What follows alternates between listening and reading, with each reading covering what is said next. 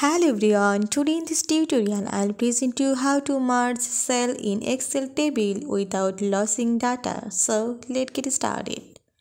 This is my table and I want to merge this cells. So I want to make this cell heading in this text. So merged on this.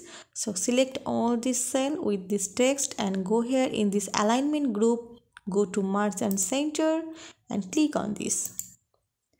Now you see my text or cell is to be merged and also this data is not to be lost. So in this way you have to merge cell in Excel table without losing data.